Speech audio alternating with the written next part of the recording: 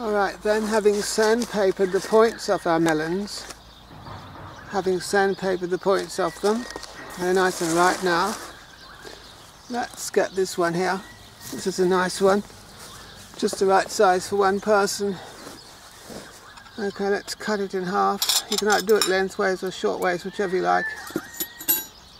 But I want to see what the seeds are like. If they've got beautiful green jelly cells around the seeds, that's the most flavoursome. Let's cut it lengthwise. Yes, they're a nice green colour. Look, this is the colour they should be. See that beautiful colour?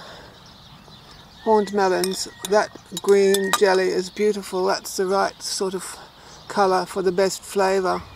Delicious. Let's scrape it all out now with a fork. Beautiful stuff. Whoops. Beautiful stuff. Beautiful green, that's the best flavour. Wonderful. The green flavour, there's more likely to be green when the skins go bright orange, bright yellow and orange. Look at that. Wonderful. Of course, you can refill this shell with ice cream if you like, or anything. Cottage cheese, whatever you like. But this is going to be beautiful on ice cream. It's wonderful on ice cream. You could put it on a meringue like kiwi fruit or passion fruit. And you could have it with whipped cream and sugar. Let's go and have some. Yes, so remember, you want them, if you're going to use them as a dessert fruit, you want them a nice green, green, beautiful green. Lovely jelly cells, beautiful. Yummy, yummy.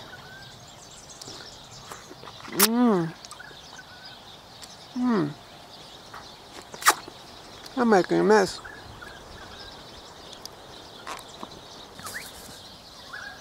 It's starting to rain out here.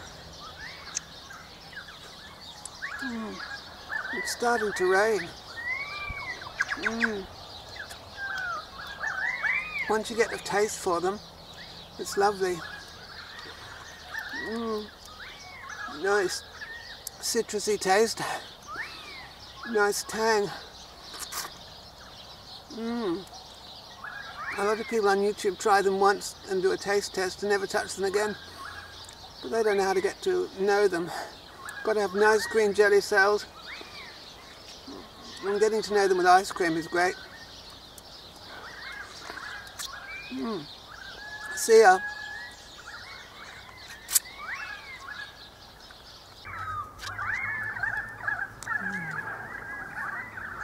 Look at that.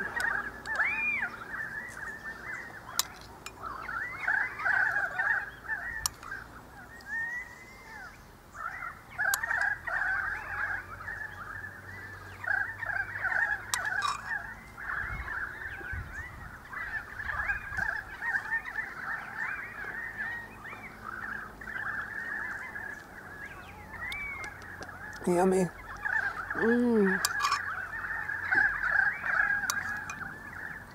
Yummy. I can't get enough.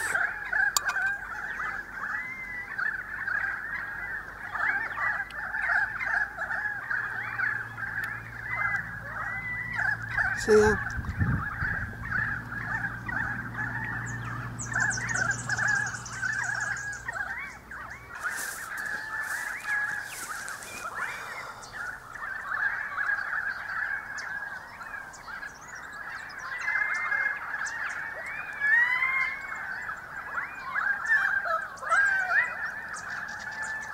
You should be here, you know. You should be here listening to the currawongs.